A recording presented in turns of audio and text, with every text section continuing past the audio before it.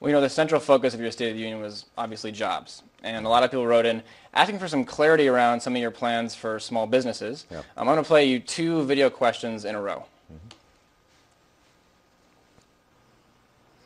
Good evening, President Obama.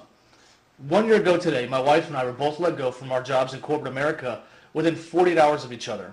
We've since started a small business, and we employ a couple of people around us. What is being done to free up funding and encourage the growth of other small businesses that have such a tremendous impact in our economy?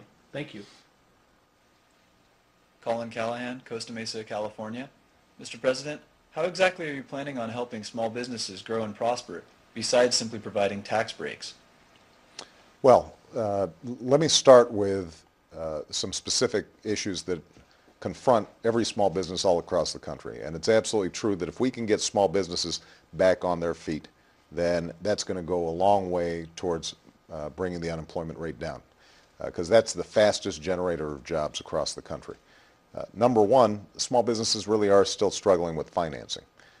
You hear stories everywhere you go that even profitable, successful businesses are having trouble getting financing because banks, frankly, just don't want to take the risk. After having taken way too many risks before, now they're taking no risk, and small businesses are punished for that. So we've expanded the SBA loan, the Small Business Administration loan portfolio, by about 70%. We've been waiving guarantees and fees, trying to streamline the process just to get more capital into the hands of small businesses.